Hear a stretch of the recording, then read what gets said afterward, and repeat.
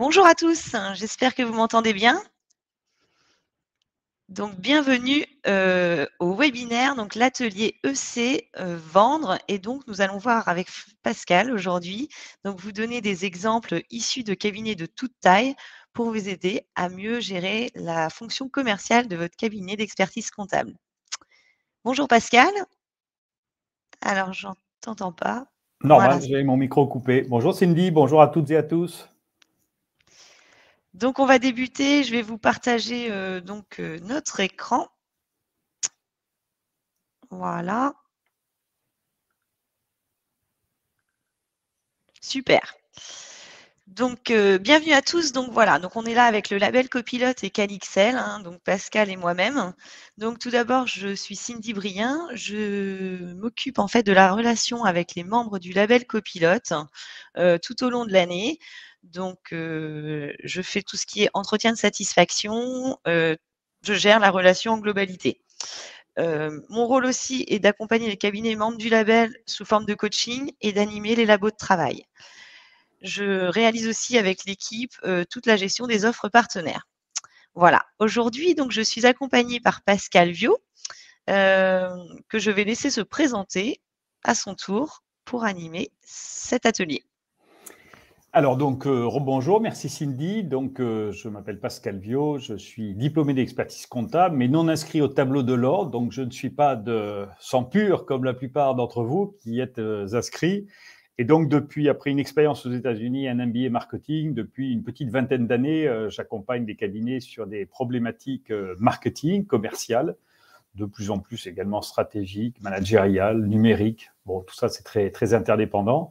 Et puis, j'ai la chance également d'intervenir pour les instances ordinales, régionales ou nationales, dans le cadre de l'animation de conférences ou la rédaction d'ouvrages, et dont le dernier en date, donc j'ai rédigé pour le congrès qui s'est tenu à Bordeaux la semaine dernière, et qui s'appelle « Mon cabinet, sa vie, épisode 1, la naissance », et dont nous aurons l'occasion de reparler, et je vous indiquerai quelle fiche je vous recommande de lire, qui traite très vraisemblablement des problématiques que nous allons aborder aujourd'hui. Super, merci Pascal. Donc juste pour vous informer, toutes vos caméras et vos micros sont coupés.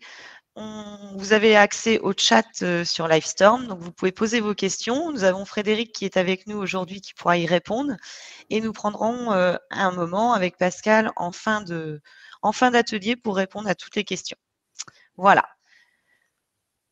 Tout d'abord, donc, on a fait un constat en fait. On a vu que la problématique rencontrée dans les cabinets était surtout une fonction commerciale non structurée, des vendeurs faiblement organisés et formés, et aussi une indisponibilité chronique. Donc ça, c'est les trois problématiques, le constat qu'on a fait avec Pascal. Un chiffre clé, donc même deux chiffres clés, vous les connaissez peut-être déjà. 92% du CA des cabinets a été assuré par la prestation comptable, sociale, juridique, et seulement 8% correspond à des missions additionnelles. Voilà, donc Pascal, si tu peux ajouter Alors, quelque je reviens chose. juste sur ces chiffres. Alors, ces chiffres, d'abord, ils ne tiennent pas compte du chiffre d'affaires commissariat aux comptes. Et puis, la grande difficulté, si vous voulez, que l'on a sur ce genre de pourcentage qui émane des études de l'ordre, c'est que finalement, qu'est-ce qu'on met dans ce chiffre d'affaires traditionnel? Donc, classiquement, on met dans ce chiffre d'affaires traditionnel pas simplement la comptabilité, tenue surveillance, mais également le social, donc bulletin de paie principalement, et le secrétariat juridique annuel. Et encore une fois, on sort l'audit légal. C'est comme ça qu'on arrive à peu près à ce chiffre de 92,8%. Ce qui est très surprenant sur les années précédentes, c'est que finalement, ces pourcentages bougent relativement peu. Alors, on est sur des cabinets de moins de 50 collaborateurs, mais je connais des cabinets de plusieurs centaines de collaborateurs qui ont à peu près la même proportion de chiffre d'affaires. C'est étonnant. Pourquoi? Parce que, comme vous le savez, il y a une convergence de mutations. Et d'ailleurs, le congrès de Bordeaux l'a répété. C'est-à-dire qu'on a cette transformation numérique à horizon juillet 2024 avec une probable loi Pacte. On l'a bien compris qu'on allait vers des déclarations de TVA pré-remplies et pourquoi pas des sortes de prélèvements à la source sur l'IS, voire même les cotisations sociales. Rien n'est interdit, du moins pour certaines entreprises. D'ailleurs, moi, j'invite toujours les cabinets à regarder le poids de leurs clients qui réalisent moins de 500 000 € de chiffre d'affaires, puisque, a priori, ce seraient donc les entreprises un petit peu cible de ce qu'ils appellent la simplification, mais qui va très certainement se traduire par moins de prestations de votre part, donc moins de facturation. C'est pour ça que c'est étonnant qu'encore une fois, les cabinets n'aient pas pris à bras le corps cette problématique du chiffre d'affaires traditionnel, dont on sait avec une quasi-certitude qu'il va s'éroder sur les années à venir. Alors, pour le congrès donc, de Bordeaux, j'ai rédigé, enfin co-rédigé, principalement le livre Mon cabinet sa vie. Donc l'idée, si vous voulez, c'est de cibler les cabinets en création ex nihilo. Alors on n'a volontairement pas traité ni l'association ni le rachat de clientèle, mais en réalité, les 30 fiches qui sont proposées dans cet ouvrage, eh bien, s'adressent à la totalité des cabinets. Je vous invite notamment donc à lire les fiches 1, 2 et 3. La fiche numéro 1 traite donc du projet de cabinet, du projet d'entreprise, puisque le cabinet est une entreprise. La deuxième fiche traite de la gestion du temps, ou plutôt de la gestion des priorités, car lorsqu'on dit j'ai pas le temps, on devrait dire je n'en fais pas une priorité.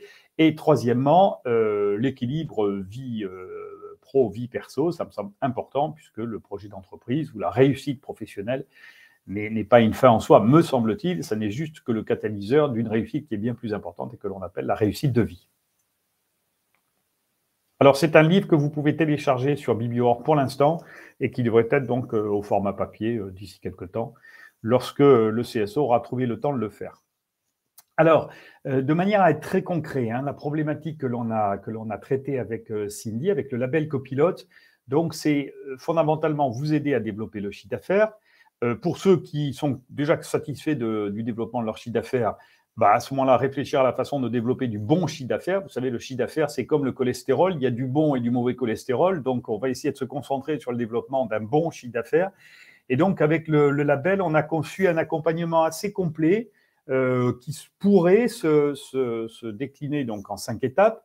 D'abord, donc, il vous a été mis à disposition un diagnostic commercial vous permettant d'identifier des forces et faiblesses donc, de votre structure. Deuxièmement, donc, l'organisation d'un webinaire, donc, comme celui d'aujourd'hui, sachant qu'un a déjà été réalisé à la fin du mois de septembre. Et puis, on va proposer à des cabinets qui en exprimeraient le besoin un rendez-vous individuel, donc via Calendly. Vous savez, Calendly, c'est une application qui vous permet de prendre rendez-vous en ligne. D'ailleurs, je vous recommande cette application pour votre propre organisation du temps, parce que comme ça, vous organisez vous-même vos plages de temps et ce sont les clients qui prennent rendez-vous. Et puis ensuite, donc, à l'issue de ce rendez-vous qui durera une demi-heure et que je co-animerai vraisemblablement avec Cyndie, nous vous ferons quelques recommandations par écrit, de manière justement à vous motiver, à vous donner envie de mener quelques actions salutaires pour votre chiffre d'affaires. Et alors en pointillé, donc c'est la 5e action, on va vous proposer, là aussi, co-conçu avec le label Copilote, on va vous proposer un tutorat sur la vente, alors qui va être au sens large du terme, c'est-à-dire probablement que ça va être un tutorat qui va reprendre les trois étapes du guide du marketing que j'avais rédigé pour le congrès de 2015 à Paris, à savoir l'offre. Voilà, comment on conçoit une offre, bien évidemment en réponse aux besoins du marché, besoins actuels, mais également besoins futurs, puisqu'on sait que ces mutations vont modifier les besoins du marché.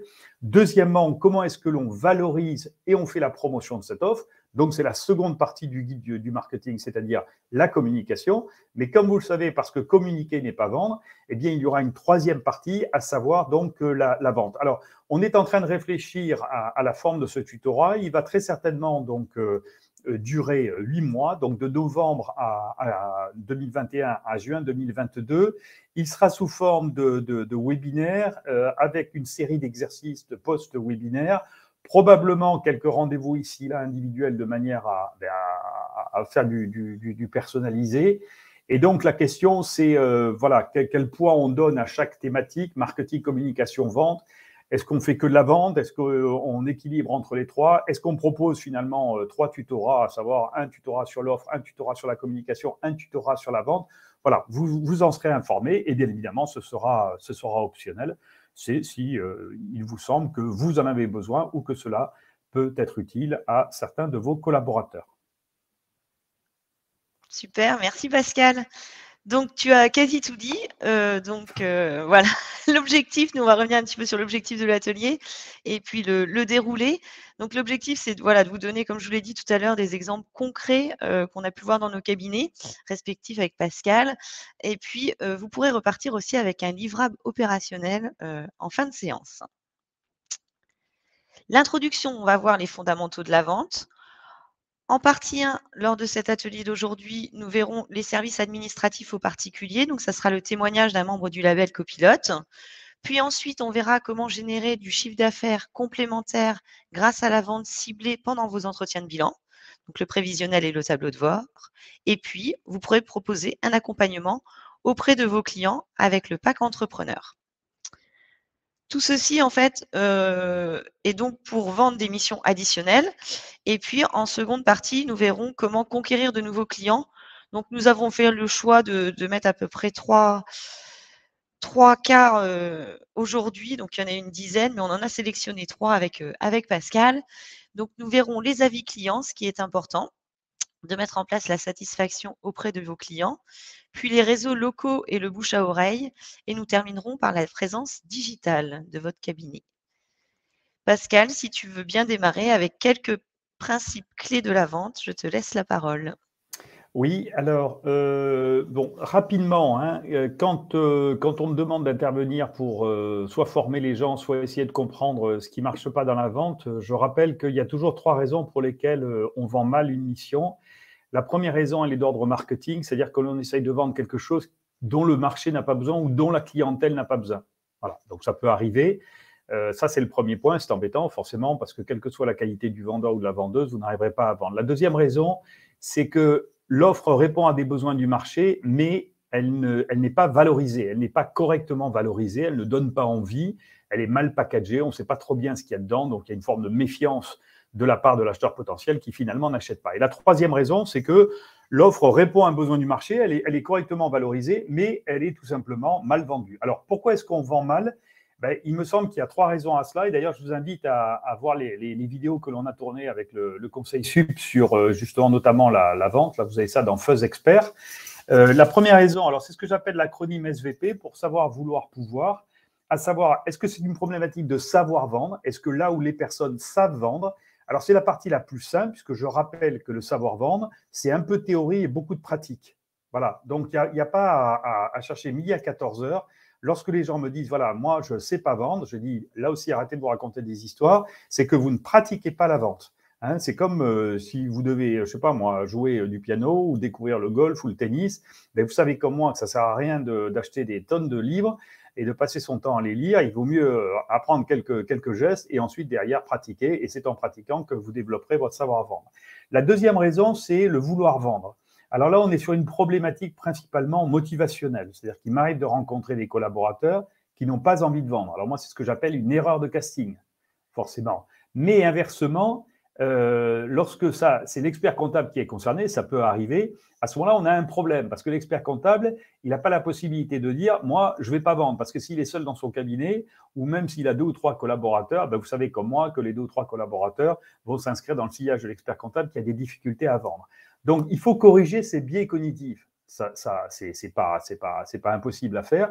Mais à un moment, que les choses soient claires. La vente, ça demande un minimum de temps. Et donc, il n'existe pas de baguette magique, il n'existe pas d'offre magique qui peut remplacer le temps. Et quand on me dit, mais moi, je cherche, et je l'ai vu d'ailleurs dans certains de vos commentaires suite au questionnaire, et je le dis avec bienveillance, bien évidemment, hein, il n'y a pas de critique sous-jacente de ma part, mais ne vous racontez pas d'histoire. Ça n'existe pas une offre qui se vend toute seule. Voilà, ça n'existe pas. Donc, à un moment, il faut du temps. Il faut du temps pour vendre une mission à des clients du portefeuille ou il faut du temps pour aller gagner de nouveaux clients. Et moi, lorsqu'on me dit « j'ai pas le temps », ben, je dis « je ne peux rien faire ». Voilà. Donc, vouloir vendre, c'est la motivation. Le pouvoir vendre, c'est comment vous êtes organisé et notamment cette problématique de temps. Donc, en conclusion et pour faire simple, si vous voulez accroître votre chiffre d'affaires et votre bon chiffre d'affaires, d'accord, il vous faut pratiquer, c'est-à-dire nourrir votre motivation et surtout donc allouer des plages horaires, sanctuariser les plages horaires qui vont effectivement être consacrées à l'action commerciale. Pour terminer, je rappellerai qu'il existe 5 façons d'augmenter son chiffre d'affaires, donc vous avez l'embarras du choix. Hein. Bon, la première façon, on va l'oublier, c'est la croissance externe, c'est-à-dire le rachat d'une clientèle. La deuxième façon, c'est une augmentation annuelle des honoraires qui peut parfaitement s'envisager. Je le vois tous les ans avec notamment, par exemple, des missions comme la 2042. Le troisième axe, c'est la facturation du gratuit. Il y a trop de gratuit dans les cabinets, je le dis sincèrement. Et le comble de la situation, c'est que parfois ce gratuit n'est pas valorisé par les clients, donc c'est une erreur stratégique. Le quatrième axe, c'est de vendre des missions aux clients existants du cabinet, donc à votre clientèle avec portefeuille client. Et le cinquième axe, bien évidemment, c'est la conquête de nouveaux clients. Donc, vous oubliez la première axe, vous vous concentrez sur les 4 axes, et si vous y consacrez le temps, l'énergie et la motivation nécessaires, eh bien, vous arriverez à développer votre chiffre d'affaires, preuve à l'appui.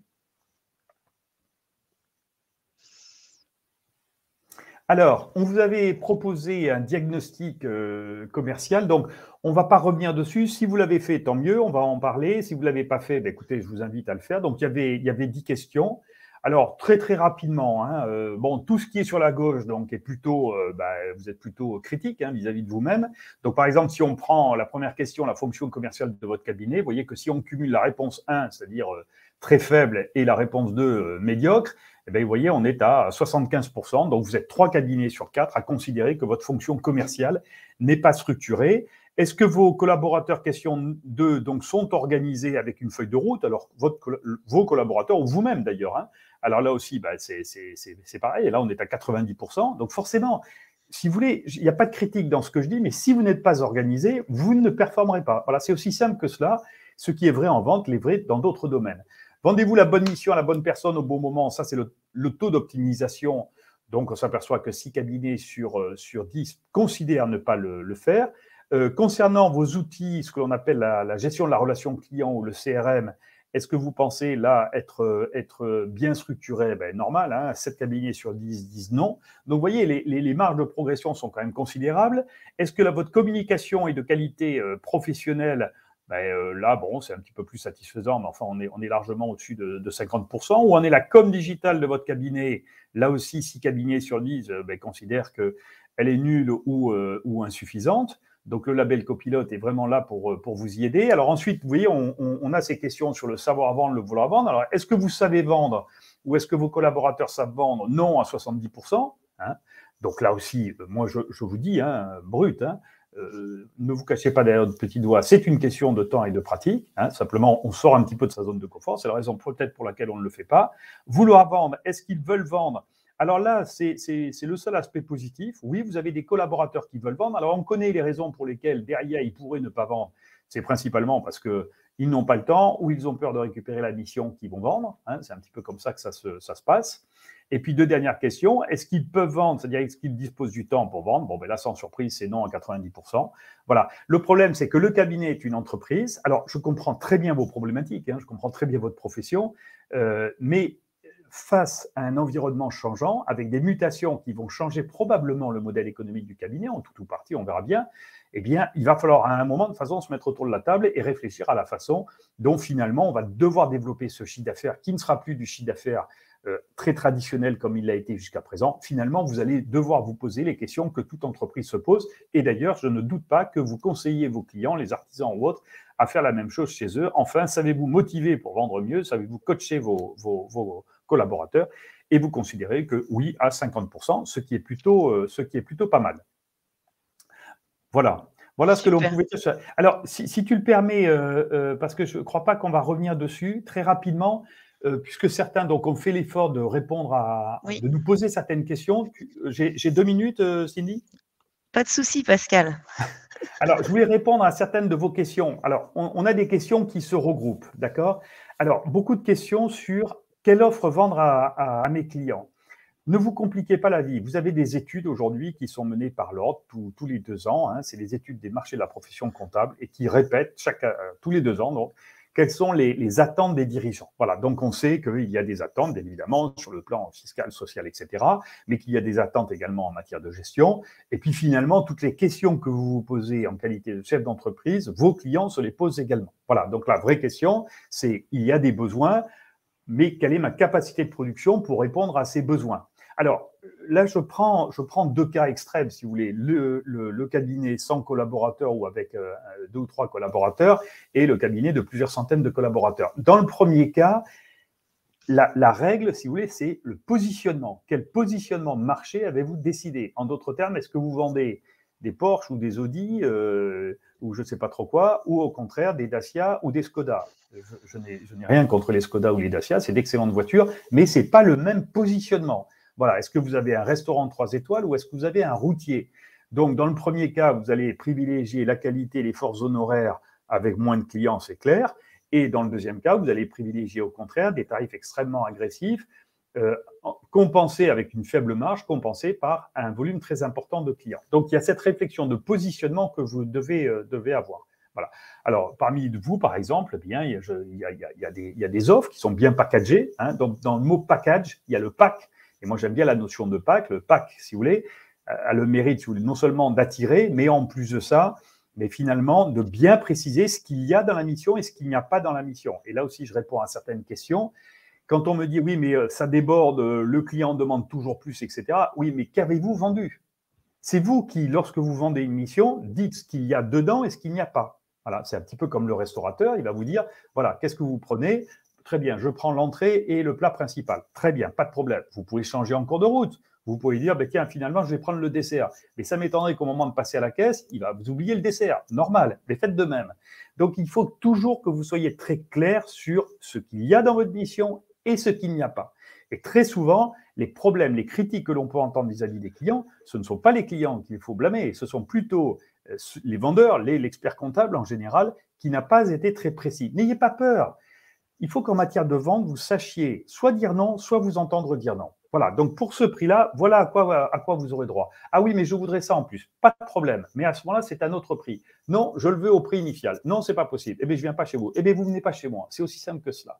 Donc, restez droit dans vos bottes. N'ayez pas peur ni de dire non, ni de vous entendre dire non. Alors après, je regarde un petit peu cible marketing, présentation de l'offre, mieux présenter les prestations du cabinet. Là, vous avez le label. Hein, chaque fois que l'on parle de valorisation, si vous voulez, eh bien, on est dans le domaine de la communication. Hein, c'est l'histoire de la bouteille de parfum. C'est pas parce que vous avez créé un super parfum, au sens liquide du terme, que vous allez le proposer dans une bouteille en plastique. Donc, vous avez des gens spécialistes de la communication qui vont vous créer le contenant, le flacon, et l'ensemble donc va donner envie à l'acheteur et vous permettra probablement de le vendre à un prix relativement élevé. Donc, gardez bien en tête la chronologie du guide du marketing, quelle offre, et là, ne vous plantez pas sur votre positionnement marché. Ensuite, quelle communication, notamment pour promouvoir, valoriser votre offre. Et enfin, troisième étape, comment on vend ça? Puisque là aussi, nous ne racontons pas d'histoire, communiquer n'est pas vendre. Donc, ne croyez pas qu'en communiquant, vous allez vendre efficacement. Si vous voulez vendre efficacement, à un moment, il faut prendre son bâton de pèlerin, parce que si vous ne prenez pas votre bâton de pèlerin, vous allez attendre, vous allez récupérer des miettes des actions de communication qui vont vous permettre de vendre, mais de manière tout à fait anecdotique. Voilà ce que je voulais dire sur les diagnostics. Super, merci Pascal. Donc, on va débuter donc avec la partie 1. Donc, on va mettre en avant 3 cas pratiques pour vous aider en fait à vendre des missions additionnelles. Donc, ça va pouvoir mettre en valeur tout ce qu'a dit Pascal auparavant. En première étape, donc, on va parler des services administratifs aux particuliers. Donc, il s'agit de quoi? Donc, un accompagnement pour les particuliers, une assistante administrative, établir des déclarations fiscales, conseiller en optimisation fiscale ou s'occuper de location meublée. Donc là, on va directement vous présenter ce cas pratique avec Nathalie Cazot, donc associée du cabinet ACQS de Dax. Donc, on va lancer une petite vidéo.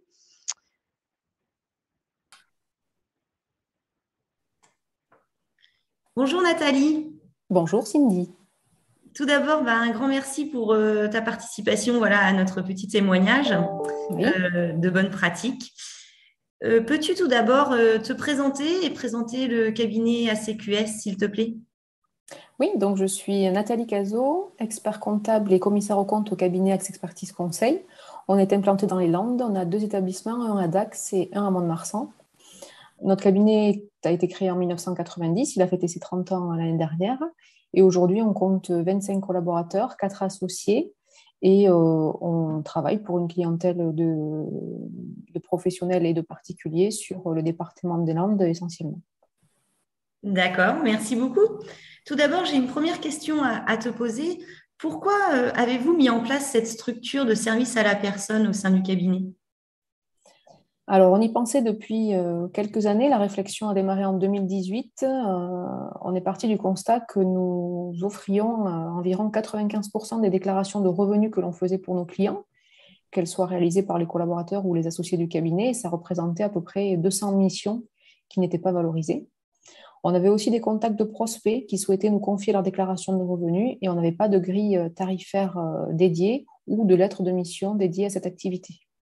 Et enfin, on n'était pas certain d'être bien couvert par notre assurance responsabilité civile en cas de contentieux sur ces missions, puisqu'elle n'était prévue par aucune lettre de mission. D'accord, merci. Et comment vous y êtes pris pour créer cette structure? Alors, on a saisi l'opportunité de la réforme du prélèvement à la source en 2019, avec la complexité des déclarations de revenus 2018, puisque c'était l'année dite blanche, pour formaliser une offre de service et proposer à nos clients de facturer cette déclaration.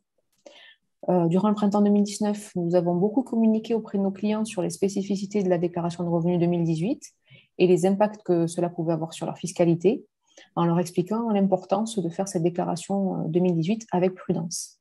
Dans le même temps, nous avons fait des recherches documentaires sur les caractéristiques des sociétés de services à la personne, afin de pouvoir créer une structure qui obtiendrait l'agrément de la directe, pour que nos clients puissent bénéficier des avantages fiscaux qui en découlaient, à savoir la TVA à 10% et le crédit d'impôt de 50%. Nous avons confié au label copilote la création de la charte graphique de cette société, dans le prolongement des autres sociétés du cabinet, et également la création d'une page dédiée sur notre site internet. On a également créé une page dédiée sur nos réseaux sociaux Facebook et LinkedIn. En avril 2019, donc après environ 6 mois de réflexion et de travaux, on était fin prêt et on a constitué la société Axe Services Administratifs aux particuliers, demandé son agrément en qualité de société de service à la personne à la directe, et nous avons invité nos clients à une réunion d'information finale. Et ainsi, tous ceux qui ont voulu réaliser leur déclaration de revenus 2018 seuls avaient les informations pour ce faire, et tous ceux qui souhaitaient nous la confier connaissaient notre démarche de facturation de cette mission. D'accord, donc tout était bien clair pour les clients, tout était structuré. Oui. Vous avez mis donc quelques mois à tout mettre en place et ensuite vous étiez fin prêt pour la période des déclarations de revenus. Voilà, le timing était important. D'accord. Et maintenant, quelles sont vos perspectives par rapport à cette structure? Alors là, pour la campagne fiscale 2021, on était donc en 3e année d'existence. On a facturé 280 déclarations de revenus, ce qui a représenté 55 000 euros de chiffre d'affaires hors taxe, comparé à 0 ou 5 000 euros précédemment qui n'étaient facturés. Donc, on est très satisfait. Ça permet aussi à nos collaborateurs de valoriser leur travail. Donc, ça les motive également à faire ces déclarations qui n'arrivent pas forcément dans les meilleures périodes pour eux. On a récemment recruté une collaboratrice qui est titulaire d'un master en fiscalité. Donc, elle va pouvoir intervenir sur les déclarations de revenus les plus complexes qui sont à gérer pour le moment par les associés. Et on est aussi sollicité par des particuliers. Parfois, ils sont nos clients, parfois, ce sont des prospects, pour les assister dans des démarches administratives diverses, comme par exemple récemment un de nos clients qui nous a sollicité pour faire un dossier de reversion de pension de retraite de son épouse qui était décédée. On est également sollicité pour rédiger des courriers divers, pour assister par exemple des locataires ou des propriétaires dans leurs relations, dans leurs baux. Voilà, donc on reste à l'écoute de ces demandes, même si on n'a pas de personnes dédiées à ces missions. On a des collaboratrices comptables qui sont intéressées par ces missions d'accompagnement. Donc on reste à l'écoute et on y répond quand on le peut. D'accord, très bien. Donc pour résumer, en fait, du chiffre d'affaires supplémentaire pour le cabinet, oui, la conquête de nouveaux clients, la valorisation du travail des collaborateurs du cabinet. Oui. Parce que maintenant, ils facturent des missions qui n'étaient pas facturées avant. Mmh. Voilà. Et puis aussi l'embauche d'une nouvelle personne. Oui, tout à fait. Très bien. Merci beaucoup, Nathalie. Avec plaisir. Et puis à très bientôt. À bientôt. Bonne journée.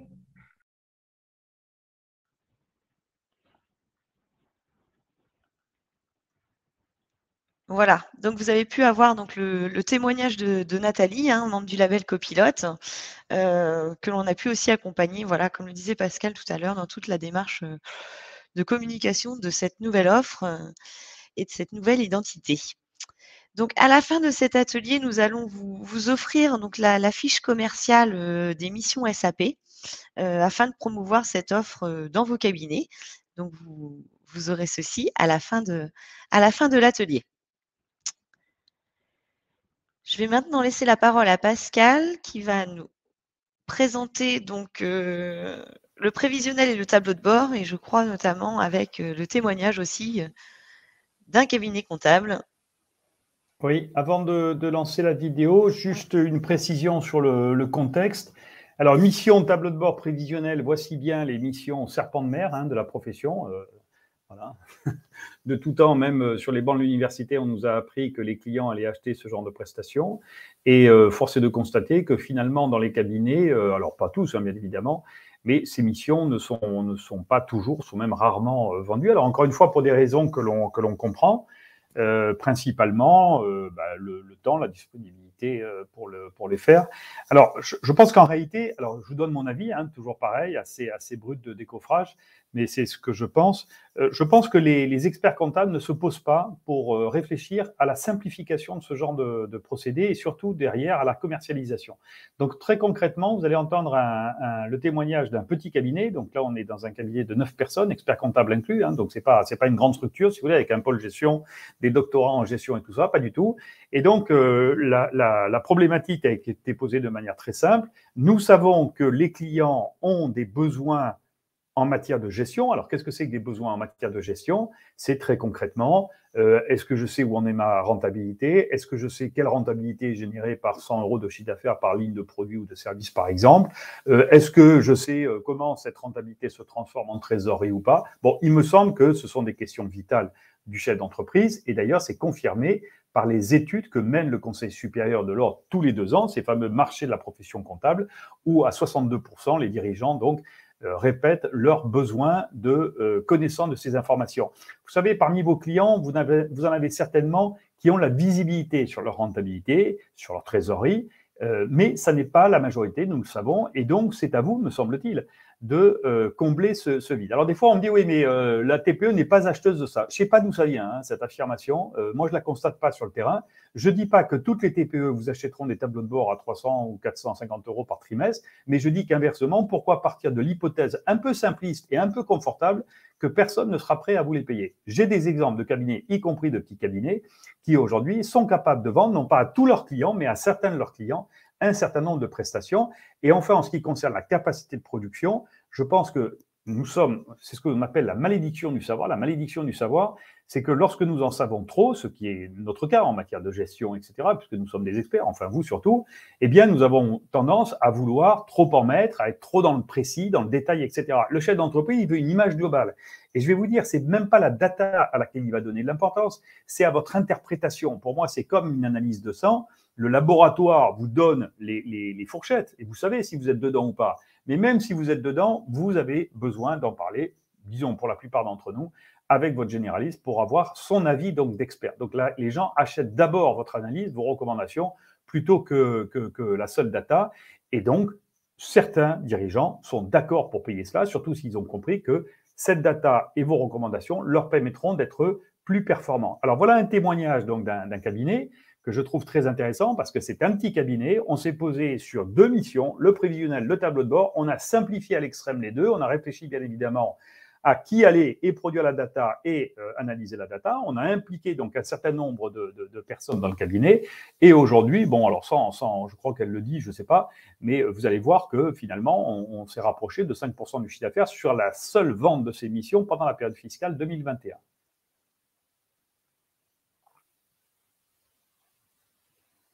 Donc là, normalement, il y a une vidéo qui se lance. Voilà, elle devrait se lancer.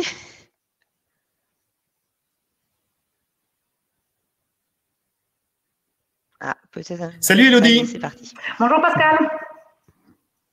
Ben écoute, merci d'avoir accepté cette rapide interview. Donc la question c'était, peut-on vendre des missions aux clients du cabinet et à quel moment les vendre? Donc toi, tu as choisi de vendre certaines missions pendant les entretiens bilan.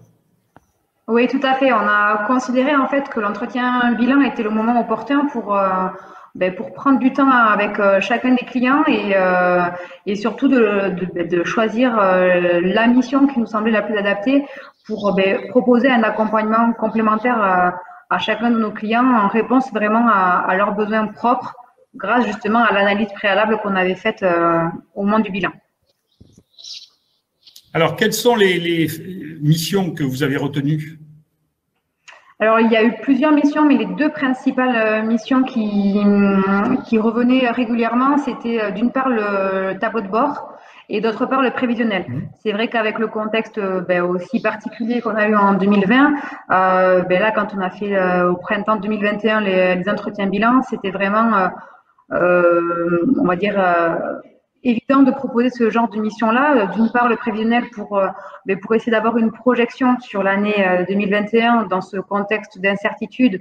Beaucoup de dirigeants naviguaient, mais vraiment à vue, sans vraiment avoir de point d'arrivée ou même d'objectifs à atteindre.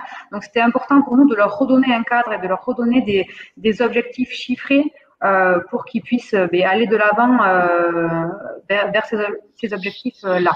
Et la deuxième mission, c'était donc le tableau de bord, puisque là aussi, on a constaté que pendant cette période de crise sanitaire, les dirigeants se sont retrouvés un petit peu seuls et n'avaient pas d'informations fiables et réactives. Donc, du coup, c'était leur proposer cette information-là qui soit cadencée et périodique. Alors, sur certains, ça pouvait être mensuel, sur d'autres trimestriel en fonction du besoin. Il y en avait qui avaient des besoins plus récurrents, d'autres où un point trimestriel pouvait suffire. Et donc, voilà, on a proposé ces deux grandes missions. D'une part, le prévisionnel pour avoir des objectifs à atteindre et que chacun puisse mettre en place des actions en fait pour atteindre ces objectifs-là. Et d'autre part, les tableaux de bord avec des fréquences, on va dire, différentes selon les besoins des clients. Voilà, donc tout dépendait de l'information nécessaire par eux.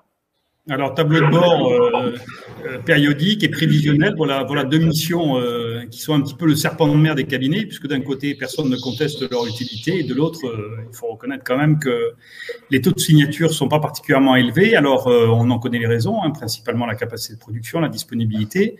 Toi, tu as eu, je crois, un taux de signature particulièrement optimisé. Alors, comment est-ce que tu as optimisé ce taux de signature auprès de tes clients pendant les entretiens bilan? C'est vrai que c'est des missions qui sont connues, qui sont pas nouvelles. Il n'y a rien de nouveau en fait en soi par rapport à ce qu'on a proposé. La différence est surtout venue de la façon de le proposer en fait. C'est-à-dire que le fait de le proposer au moment de l'entretien bilan, ça a supposé qu'en amont, on réfléchisse bien à la mission qui était vraiment la plus adaptée.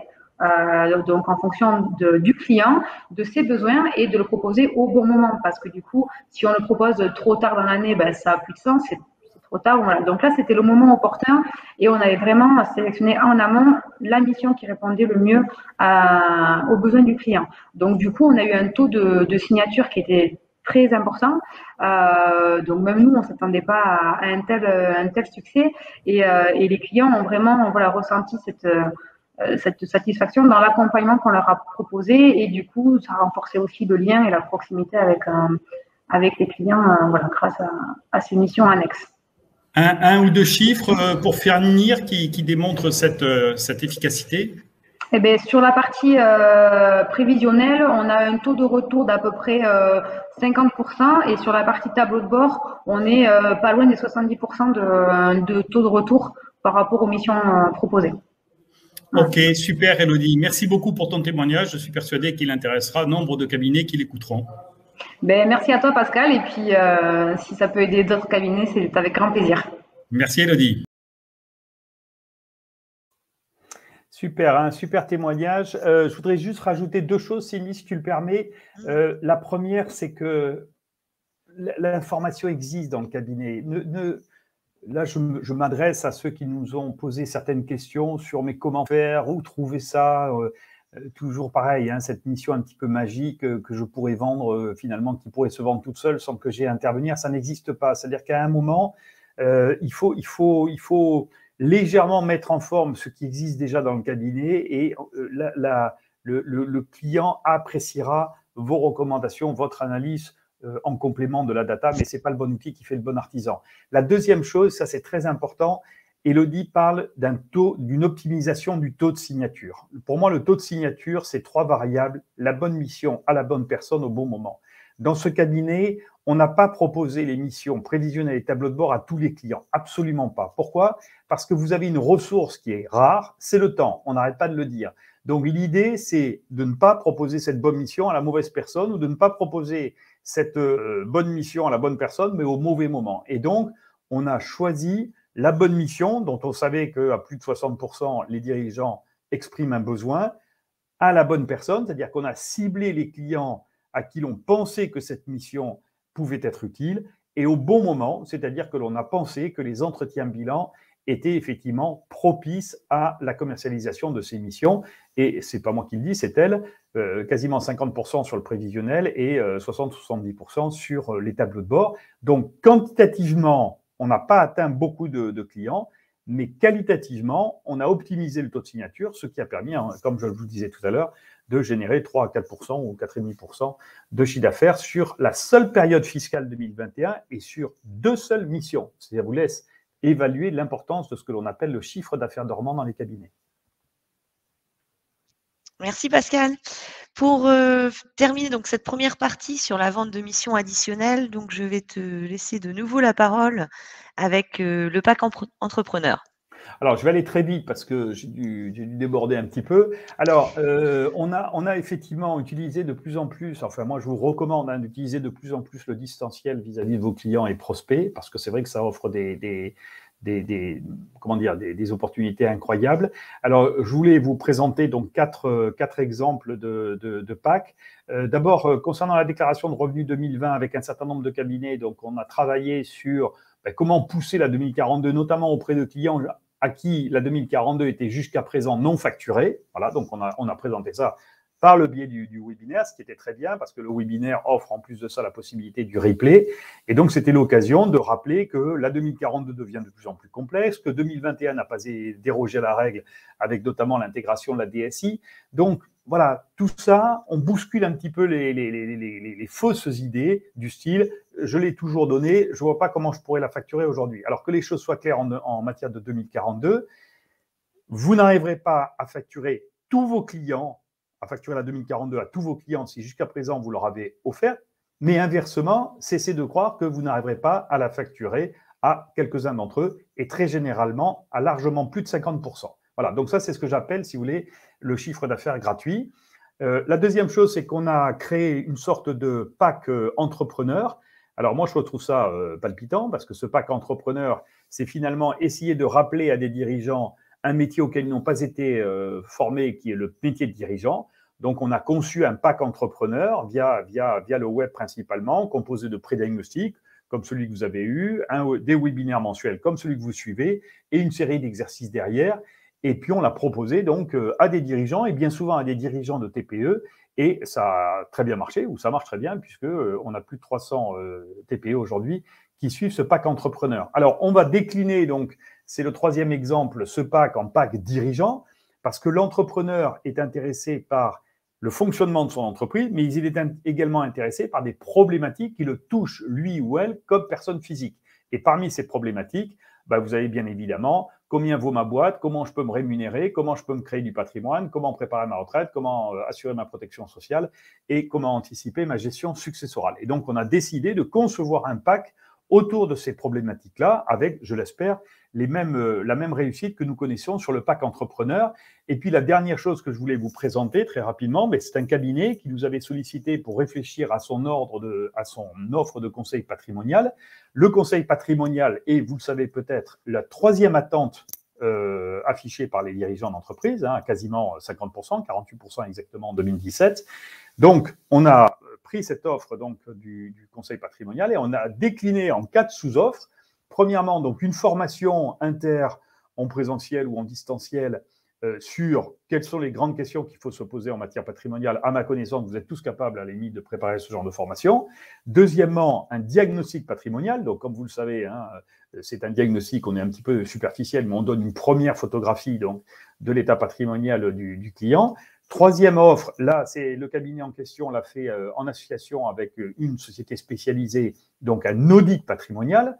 Donc là, on est sur des missions beaucoup plus lourdes, hein, de plusieurs milliers d'euros, 5 000 et au-delà, sur un audit patrimonial. Et puis, quatrièmement, eh bien, on avait constaté par le biais d'une enquête qu'un certain nombre de clients souhaitaient non seulement une photographie par le biais du diagnostic ou de l'audit, mais également avoir un suivi dans le temps. Et donc, le cabinet a complété son offre par un suivi annuel voilà, composé de newsletters, de réunions d'information distancielles et également donc d'un rendez-vous annuel de manière à mettre à jour le précédent diagnostic ou audit et savoir si les choses se déroulent comme bon leur semble.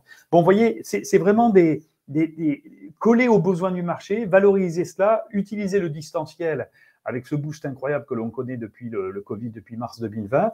Et puis voilà, et puis vous regarderez si ça marche ou pas. Et puis si ça ne marche pas, si vous n'avez pas les clients pour et que vous vous êtes trompé et que finalement c'est la bonne mission, mauvaise personne, mais ce n'est pas bien grave, vous avez fait ce que l'on appelle du market testing, vous avez testé le marché. Bah, écoutez, des fois ça marche, on s'en félicite, des fois ça ne marche pas, bah, ce n'est pas bien grave. Et à ce moment-là, on passe à autre chose. Mais on est sans arrêt dans cette dynamique marketing commerciale qui consiste à démontrer sa proactivité auprès de dirigeants qui ont encore une fois besoin de vos conseils et si possible pluridisciplinaires. Merci Pascal. Donc nous allons maintenant passer à la partie 2, donc sur la conquête de nouveaux clients. Donc l'objectif, c'est l'attractivité, pardon. Donc on va tout d'abord commencer par les avis clients. Donc il est important de savoir que 92% des personnes en B2B se fondent sur des avis vérifiés. Donc le label propose aux cabinets membres la possibilité d'obtenir ces 2 labels. Donc un label sur la satisfaction collaborateur avec Choose My Company et celui que nous allons voir aujourd'hui sur la satisfaction client avec avis vérifié. Donc voilà, il est important pour être attractif de connaître les avis de vos clients. Nous avons réalisé 6 enquêtes pour 6 cabinets cette année au niveau du label copilote. Ça a permis de recevoir plus de 400 avis reçus avec une note moyenne de 4,7 sur 5. Donc, voilà. Donc, en fait, cette solution permet, donc, comme je vous l'ai dit, de mesurer la satisfaction des clients. Elle permet d'analyser la satisfaction par service, d'identifier vos points forts et vos points d'effort, de fidéliser vos clients, mais aussi d'attirer de nouveaux clients. L'accompagnement du label copilote par rapport à ça, en fait, c'est de paramétrer pour vous ce questionnaire et donc de vous simplifier la vie, d'avoir un questionnaire clé en main. On va aussi gérer tout ce qui est envoi d'emailing, d'informations clients, de relance. On analysera avec vous les statistiques de vos réponses. Et puis tout ça pour améliorer le référencement du site Internet, car vous pouvez intégrer à l'intérieur du site les avis de vos clients sous forme d'avis vérifiés, comme vous pouvez le voir en bas à droite de la slide. Donc, on va maintenant laisser la parole. Non, pardon, pas du tout. Excusez-moi. Donc, par rapport à ça, on a, oui, un témoignage qui est fait, mais qui est en fait sur le blog du site du label copilote, donc le cabinet A2C, qui nous a transmis son témoignage de façon écrite. Donc, vous pourrez aller voir sur le site du label copilote sur la page blog. Je vous invite à vous y rendre. En deuxième étape, en fait, par rapport à la conquête de nouveaux clients, ce qui est important aussi, c'est les réseaux locaux, mais aussi le bouche à oreille. Et là, donc voilà, maintenant le témoignage arrive. Donc c'est le témoignage du cabinet copilote expert comptable d'Adeline qui va vous en parler en vidéo.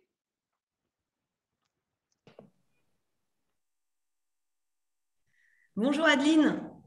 Bonjour Cyndie. Je te remercie tout d'abord d'être là aujourd'hui parmi nous pour nous donner ton témoignage concernant en fait l'implication de copilotes dans les réseaux locaux, mais aussi dans les événements. Donc, est-ce qu'en quelques mots, tu peux te présenter et présenter le cabinet copilote, s'il te plaît? Oui, donc je suis Adeline Potier, je suis expert comptable au cabinet copilote depuis 2007. Donc, je suis arrivée en apprentissage, je suis devenue conseiller client et puis je me suis associée. Donc, j'ai grandi avec ce cabinet.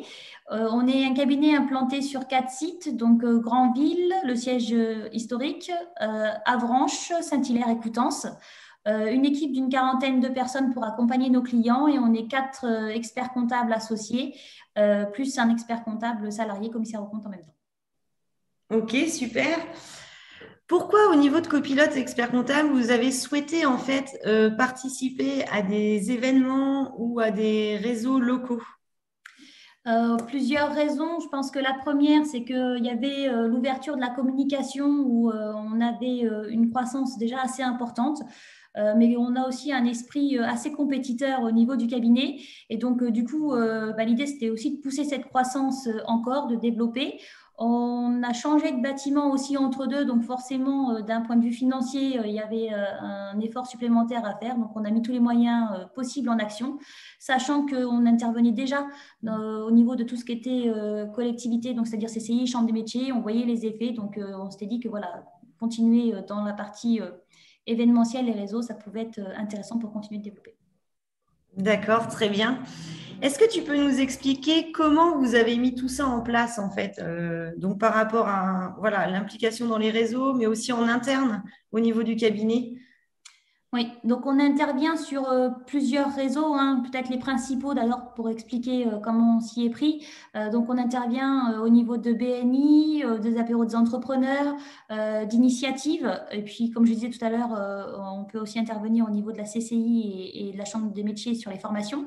Du coup, comment ça s'est passé? Donc on a d'abord fait des recherches pour voir un peu ce qui existait. Au niveau du territoire, hein. Donc, on a été voir des réunions ailleurs, comment ça se mettait en place. Et puis, on a carrément créé certains réseaux au niveau de plusieurs villes. Un grand ville à Avranches, par exemple, pour BNI, c'est nous qui étions à l'origine. Pareil pour l'apéro des entrepreneurs à Granville. Et puis derrière, en termes de suivi, une fois ces actions mises en place, ça s'est traduit en interne par des réunions de suivi commercial. Donc, on appelle ça, nous, des réunions suivi-com. On fait ça une fois par mois. Puis, comme je disais tout à l'heure, avec cet esprit un peu de compétition, forcément, ça nous booste et ça nous donne des objectifs. Voilà. D'accord. Est-ce que tu peux nous dire un petit peu par rapport à ces réunions et les personnes qui participent, même au niveau de la démarche commerciale de copilote expert comptable? C'est les experts, vous avez des commerciaux, comment ça se déroule en fait? Ouais, alors au début, effectivement, on a commencé, on a un peu tâtonné hein, puisque c'était nouveau pour nous. Donc, on a commencé uniquement avec les experts comptables qui avaient ce rôle commercial. Et puis, au fur et à mesure, on voit bien que maintenant, autour de la table, on est plus nombreux puisqu'on a d'autres typologies de commerciaux. On a quelqu'un qui s'occupe que de la création d'entreprise, donc qui est autour de la table. On a aussi la personne qui suit toute la partie contrôle de gestion au niveau du cabinet, qui s'assure que voilà, tout ce qui sort en termes de commercial est bien rentré dans la base et dans notre suivi de gestion. Et puis, on retrouve aussi voilà, toujours les experts comptables associés et puis d'autres personnes pour tout ce qui est entrée client avec le suivi pour s'assurer que voilà, on rate pas une entrée client au passage. D'accord. Est-ce que tu as en tête quelques chiffres, en fait, par exemple, de conquête de nouveaux clients grâce au BNI ou grâce aux apéros ou des choses comme ça? Oui, alors après, on n'a pas forcément les mêmes profils à chaque fois. C'est-à-dire que, par exemple, avec les apéros, on est beaucoup dans le relationnel, mais ça ne se traduit pas tout de suite en termes de clients, alors que BNI, on a vu tout de suite les effets, mais on est vraiment axé business, donc c'est un contexte qui est complètement différent. Donc BNI, ça nous génère tout de suite de la recommandation. Et mon associé, je crois, conquérit à peu près tous les membres de son groupe, enfin en tout cas une grosse partie.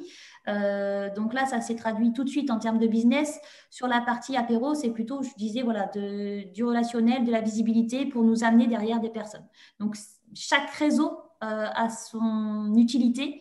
Il faut l'avoir de façon différente et voir lequel est le plus intéressant parce que ça prend aussi beaucoup de temps. Donc, il faut savoir faire les bons choix. D'accord, merci. Nous verrons tout à l'heure, je vous indiquerai en fait l'évolution du chiffre des nouveaux entrants chez Copilote juste après le témoignage. Et donc, en dernière question, Adeline, quelles sont vos perspectives d'évolution pour Copilote pour l'avenir? Perspective d'évolution, on est toujours voilà, en développement, hein, on espère continuer. Le seul frein qu'on pourrait avoir aujourd'hui, c'est le personnel, mais en soi, sinon, effectivement, en termes d'entrée client, je pense que tu parleras chiffres, on est hyper content et limite, oui, il y en a beaucoup. Je fais que ça cette semaine, par exemple. Super, génial, merci Adeline. Ben, je te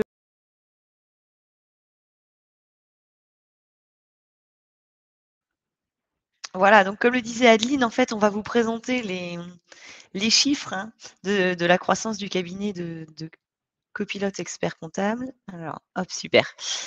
Donc voilà, en fait, sur une base de 2,5 millions de chiffre d'affaires annuel, depuis 4 ans, parce que j'ai caché la 5e année, je vais vous la présenter juste après, il y a une évolution d'environ plus de 300 000 € par an de nouveaux clients.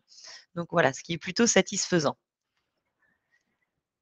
Pascal, est-ce que tu veux ajouter quelque chose sur la partie le bouche à oreille en quelques mots?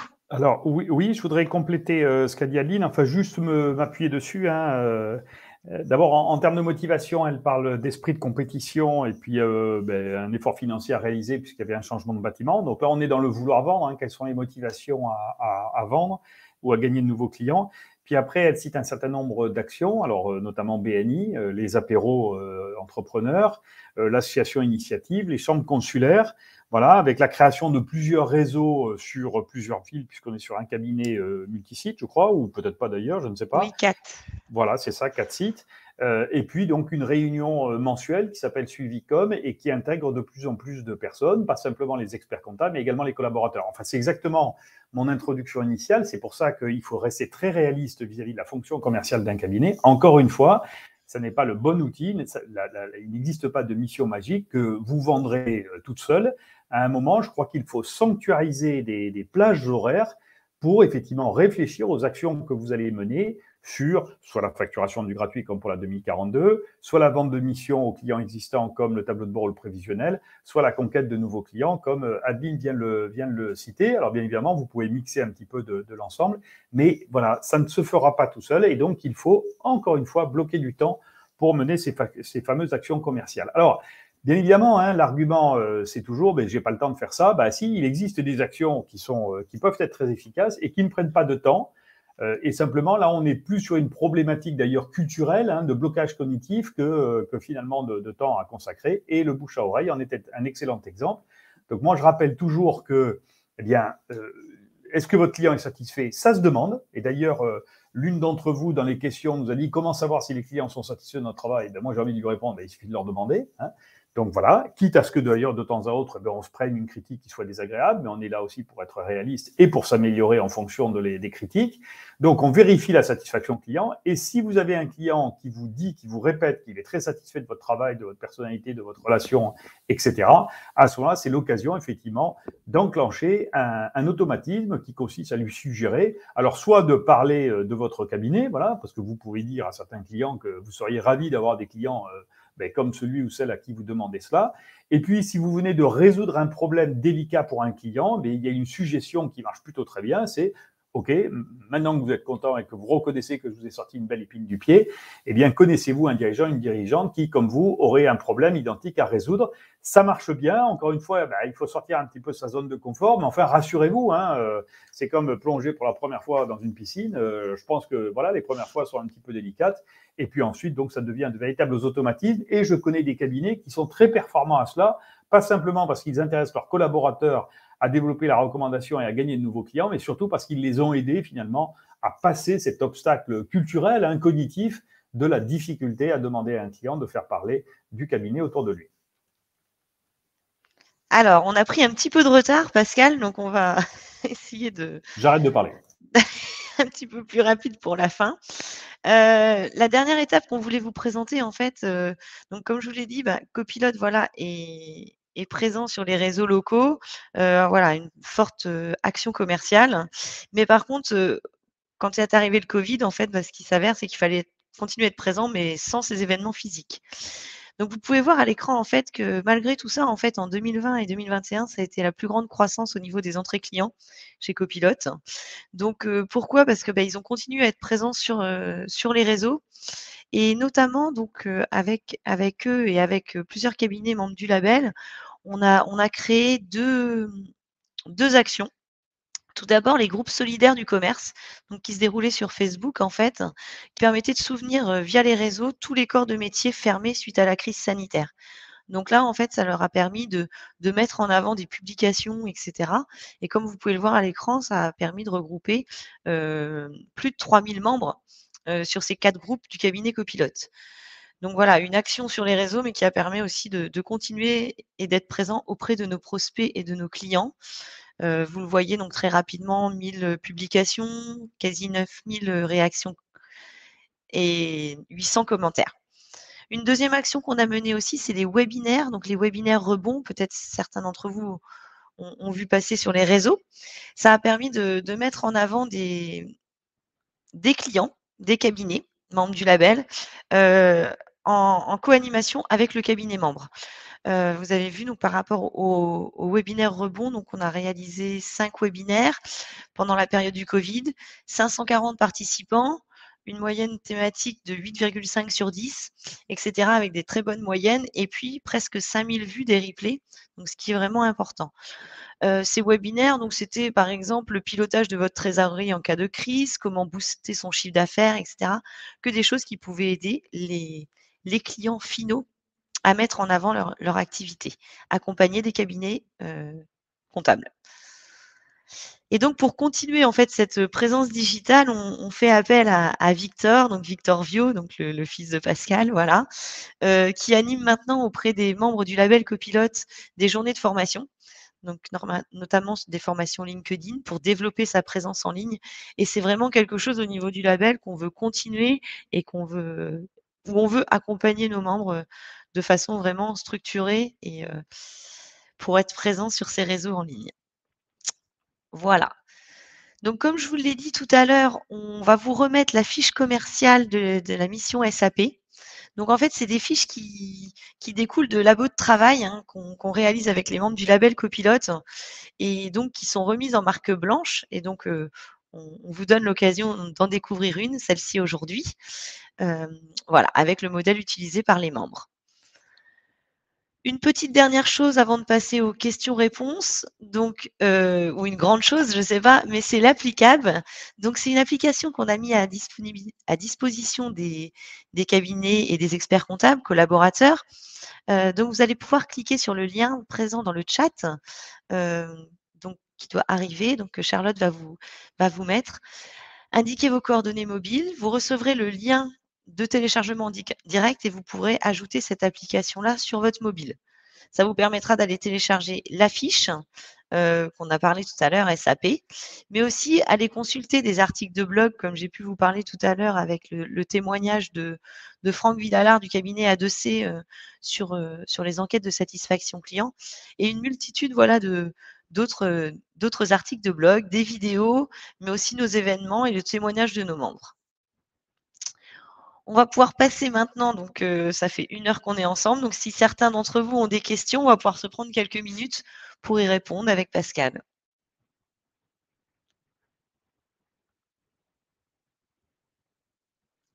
Alors Pascal, est-ce que tu vois des questions? On va reprendre les questions du chat.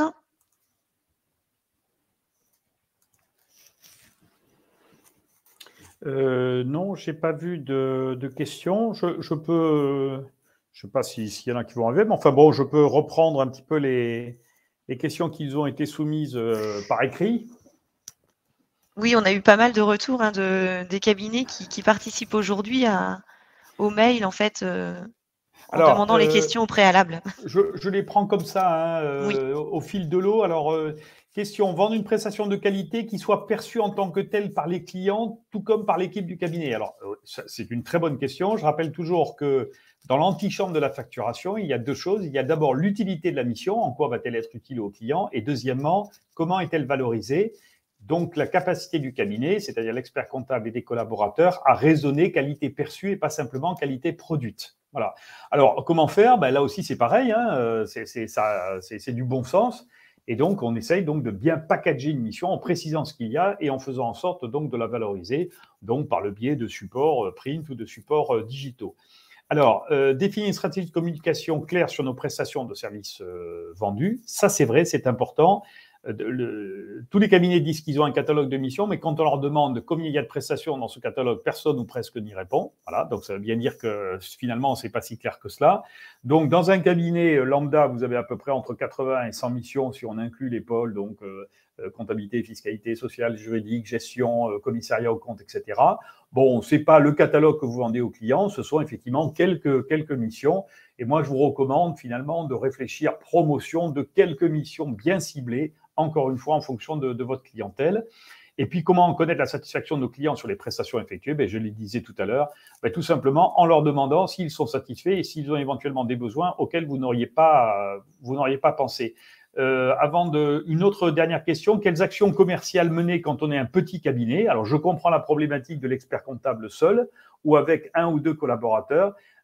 Toujours pareil, vous n'avez pas le choix et donc c'est ce que vous dites à un artisan ou à un commerçant ou autre. Vous voyez, un commerçant qui a une boutique et qui vous dit j'ai de moins en moins de personnes qui rentrent dans mon magasin, vous n'allez pas lui dire allez allumer un siège à Lourdes ou croiser les doigts pour que ça augmente. Non, vous allez lui dire réfléchissez à des actions promotionnelles que vous pourriez faire pour essayer donc d'augmenter ce flux de personnes entrantes dans votre magasin. C'est exactement la même chose en matière de cabinet. Quelles actions vous pouvez mener pour effectivement soit vendre des missions additionnelles à vos clients existants, soit gagner de nouveaux clients? On a une dernière question d'Amandine. Oui. Si l'on propose déjà des missions type tableau de bord à nos clients, mais qu'on ne les valorise pas, est-ce que tu as un conseil à donner? Oui. Ou est-ce qu'on peut les proposer qu'aux nouveaux clients? Non, sûrement pas. Alors, Amandine, c'est exactement la même chose que pour les 2042, d'accord? Moi, je ne compte plus le nombre de cabinets qui m'ont dit, les 2042, on va les facturer aux nouveaux clients, mais on oublie les anciens clients. Et je leur dis systématiquement, pourquoi oublier les anciens clients? Cette prestation, si vous voulez, on sait qu'elle a dérapé dans le temps. On sait pourquoi. Vous avez fait la 2042 pour votre client. À l'époque, il y avait un forfait peut-être très rentable qui vous permettait de faire la 2042 gratuite. Et puis ensuite, donc, le fiston est arrivé, la fifi, la belle-mère, enfin, tout ce que vous voulez. Et donc, ça dérape complètement. Bon, alors, partez du principe que d'abord, la mission d'il y a 10 ans n'est pas forcément la mission d'aujourd'hui et qu'il y a une complexité croissante qui fait qu'il est normal de facturer la 2042. Deuxièmement, vous avez une obligation contractuelle, normalement, à vendre la 2042, puisque sinon, il y a un problème de responsabilité civile professionnelle. Donc, vous avez des arguments pour dire les raisons pour lesquelles c'était gratuit avant ne sont plus valables aujourd'hui. Alors, est-ce que vous allez convaincre 100% des clients? Absolument pas. Est-ce que vous allez convaincre 100% des clients, 0% des clients? Absolument pas non plus. Donc, raisonnez en termes de curseur à déplacer vers les 100%, en sachant bien évidemment que tous vos clients n'achèteront pas la 2042. C'est exactement le même raisonnement pour votre tableau de bord. Si votre tableau de bord est une prestation utile, eh bien, à un moment, vous pouvez dire que cette prestation évolue, que vous allez la bonifier, et parce qu'elle est bonifiée, que vous allez vous mettre à la facturer. Vous savez à l'avance que 100% des clients à qui elle a été donnée ne l'achèteront pas, mais inversement, vous pourrez constater avec plaisir que certains l'achèteront, donc vous raisonnerez plutôt vers moitié plein plutôt que vers moitié vide. Très bien, merci Pascal pour cette réponse. Donc, il n'y a pas d'autres questions apparemment. Oui, je réponds à François, absolument. Ouais. Absence de l'aide de mission, donc il y a une problématique de couverture, absolument. Voilà, donc on va vous souhaiter donc une belle journée. Encore un grand merci donc pour votre participation. Vous pouvez continuer de nous suivre sur les réseaux sociaux du label Copilote et de Calixel, voilà. Et puis ne pas hésiter à revenir vers nous si vous avez d'autres questions. Et puis comme le disait Pascal tout à l'heure, vous aurez la possibilité aussi de convenir d'entretien avec nous pour répondre à vos questions et vous apporter des solutions plus spécifiques à votre cabinet. Alors, je voudrais rebondir sur la remarque de François qui l'écrit en majuscule. Donc, pour lui, ça a probablement… j'ai pas vu la majuscule, pardon. Certainement l'importance. En France, ce qui est gratuit ne vaut plus rien. Alors, je ne suis pas tout à fait d'accord avec cela, François, que je ne connais pas, mais que je salue au passage. Alors, je vais vous dire pourquoi. Parce que, d'abord, je ne sais pas si c'est en France ou partout ailleurs, mais vous avez, par exemple, des cabinets qui reprennent l'idée du freemium. Alors, le freemium, c'est quoi? C'est un logiciel, vous voyez, on le connaît bien en matière de logiciels antivirus ou anti-spam, par exemple. Alors, il y a deux possibilités dans le freemium. Soit vous avez une version gratuite, définitivement gratuite, mais elle est limitée. Et donc, sans arrêt, on vous propose d'acheter la version complète parce qu'elle offre bien évidemment des avantages que l'autre n'a pas. Et puis, il y a des cabinets également qui partent du principe qu'il y a certaines missions que les clients ne comprennent pas, donc ils ont besoin de la tester avant de l'acheter. Et je rencontre la problématique, par exemple, avec les tableaux de bord. Donc, vous avez des cabinets qui disent, écoutez, nous, on est convaincus de l'utilité d'un tableau de bord pour votre activité. Vous ne l'êtes pas parce que vous n'y avez pas encore goûté. Donc, on va vous le mettre en place. On prend le risque finalement que vous nous disiez non par la suite. Et puis, d'ici 2 ou 3 trimestres, eh bien, on vous proposera donc de l'acheter à un prix convenu, ou alors à ce moment-là, on arrêtera tout simplement la prestation parce que vous ne l'achetez pas. Et je trouve ça pertinent. C'est pas être joueur, c'est tout simplement être suffisamment confiant dans l'utilité de la prestation pour convaincre ultérieurement le client de l'acheter. Super, merci. Encore une fois, voilà, je pense que c'est bon, on arrive au bout de l'atelier, Pascal. Donc, merci à vous, hein, surtout, on a pas mal de remerciements, Pascal. Donc, on remercie aussi les gens pour votre participation et puis d'être présent. Voilà, ça nous permet aussi d'animer ce type d'atelier. Un prochain sera proposé sur l'humain. Donc, vous allez avoir toutes les infos qui vont arriver très rapidement. Peut-être que vous les avez déjà vues sur les réseaux, qui sera animé par Mélissa Demembre et Frédéric Tillard. Voilà, belle journée à tous. À très bientôt. Merci Pascal. Merci à toi, Cyndie. À Au revoir bientôt. à toutes et à tous. À bientôt. Au revoir, merci, bonne journée.